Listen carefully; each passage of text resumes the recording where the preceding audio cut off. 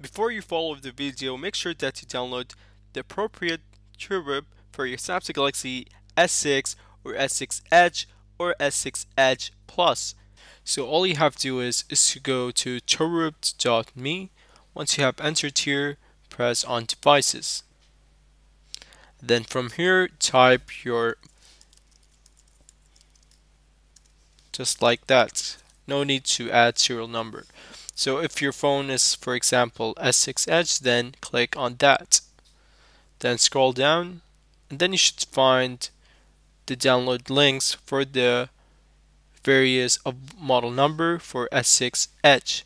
So in my case, it is SMG 925F, and I will be picking this one. Then from here, press on .img.tar. Then press download, and that should do it.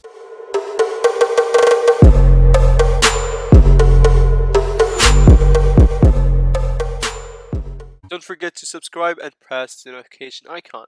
Hello guys, this is Genuine. Today I'm gonna show you how to install S8 port on Samsung Galaxy S6 and S6 Edge. All of the models that supports this port is gonna be on description below. Now moving on your device, make sure that you go to the settings, then scroll down until you find about device, then hit on software info, then tap build number 7 times until you see developer option has been enabled. Now if you go back, you will see developer option. Click on that and make sure that OEM unlocking is checked. But if you don't see OEM unlocking, then no worries, it is by default enabled. Once that is done, connect our phone to the computer using a USB cable. So give me a moment here. So press allow. Then on your computer,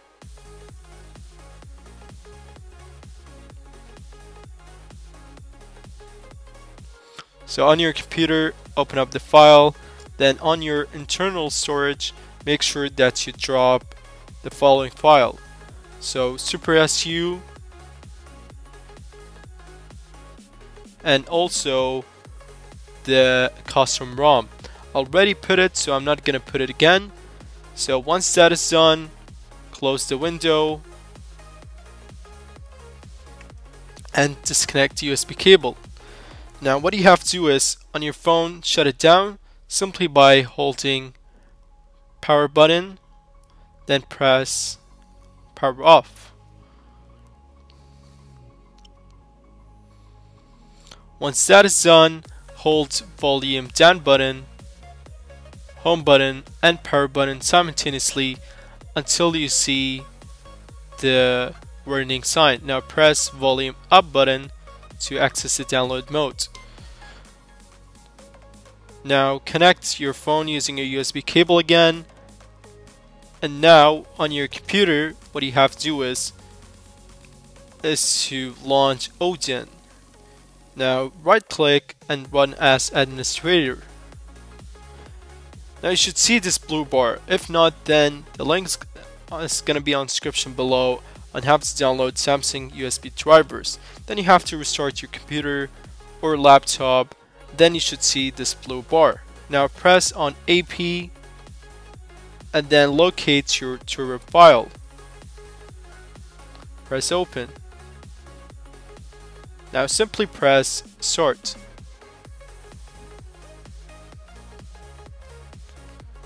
Now once it shows the pass sign, press exit and close the window. Now your job on the computer is done. So let the phone boot itself, then we'll show you the next step.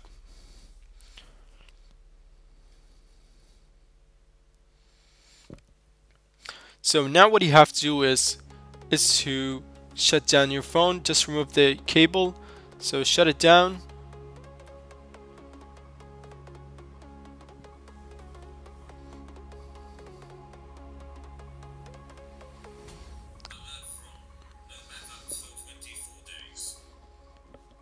So now what you have to do is to press volume up button and home button and power button simultaneously until you see, so release power button,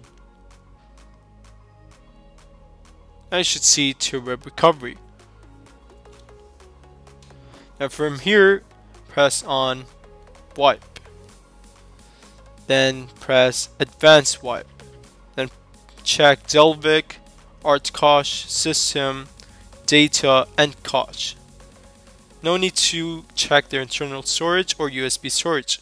Once that is done, swipe across and let it do its job. So once that is done, now what we're gonna do is to press back. Now go back, then press uninstall. Now scroll down and you should find Super SU. Press on that and swipe across. Once that is done, now go back, then click on the stock ROM which you have dragged, the custom ROM which you have dragged on your phone.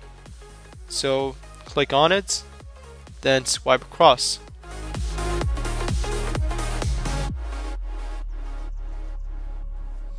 Now press next.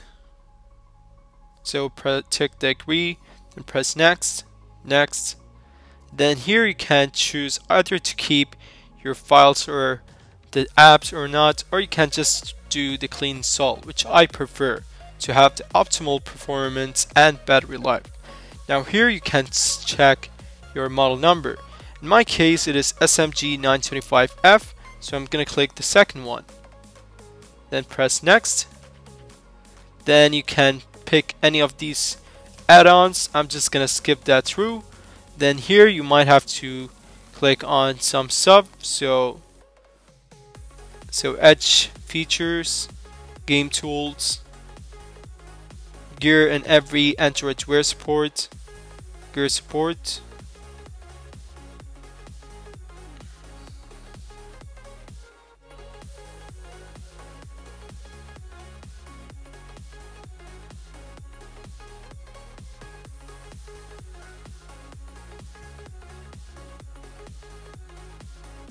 so you can enable the Volt if you want.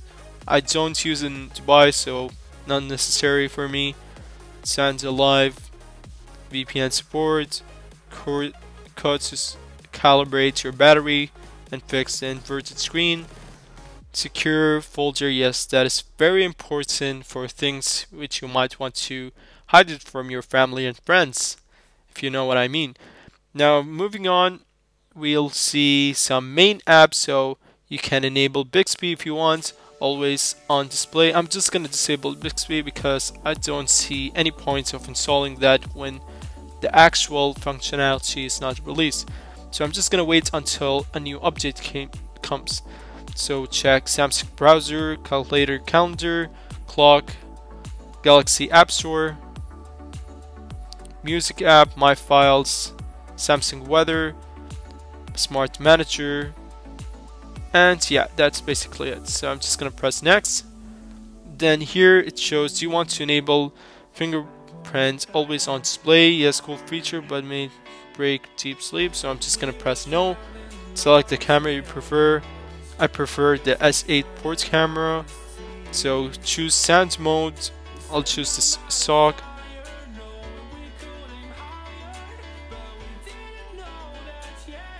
So do you want to install Divine Beat Sound? I'm just gonna, I don't need that. So font, SOG, and emojis, you can choose the iPhone edition, so your option there. So just leave your phone alone.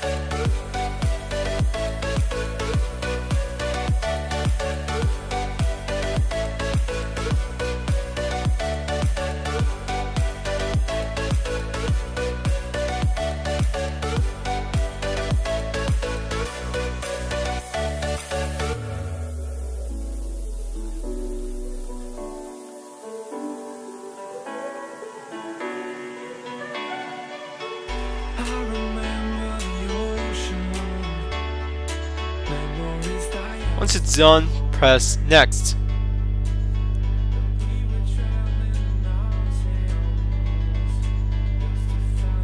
Now press wipe cache, then swipe cross, then press reboot system.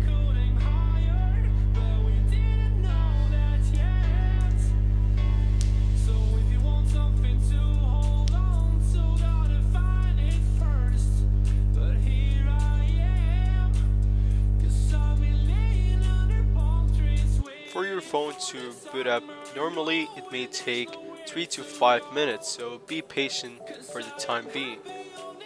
So I'm just gonna quickly do the settings, so just give me a moment.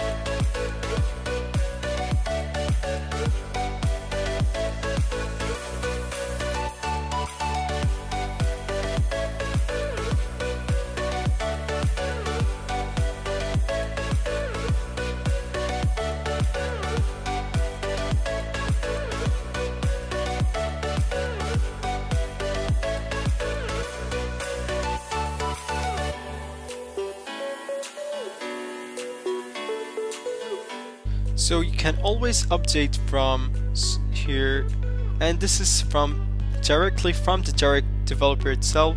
So if there's any updates, the updates will come here directly, so you don't have to use your computer at all.